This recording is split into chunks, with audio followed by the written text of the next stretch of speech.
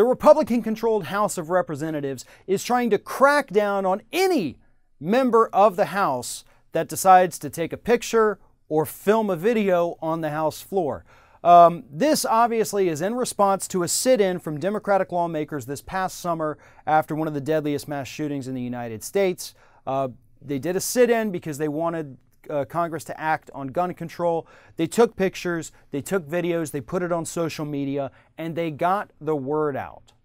But according to this new proposed rule, any member that does that is going to immediately be fined $500.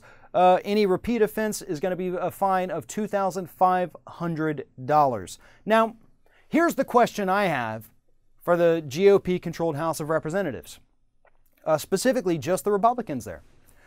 What are you doing that you feel needs to be hidden from the public? After all, everything that takes place within Congress is on the public record. We can look it up. Now, most Americans won't. They either don't have the time or they just don't care enough. And that's why the video, the pictures are so important. Those are things we can easily digest without having to read through 800 pages of congressional record. The videos tell a story that the transcripts never can. And these videos are of utmost importance. But here's the problem too. This isn't just about House members filming, videotaping, taking pictures. This will extend to the press itself, C-SPAN, things like that. If they manage to get this rule passed, which wouldn't take effect till early January when the next Congress convenes, or when they reconvene, they're going to extend it to members of the actual media. The Republicans in the House of Representatives want to operate with complete secrecy, unaccountable to anyone in this country. And they're on their way to doing that. And this is going to become especially dangerous when Donald Trump takes over as president.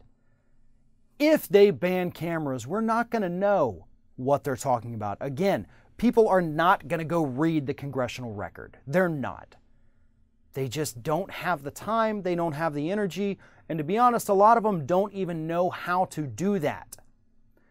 So they take away the cameras, they take away the accountability, they take away the oversight, they take away the consequences of their actions.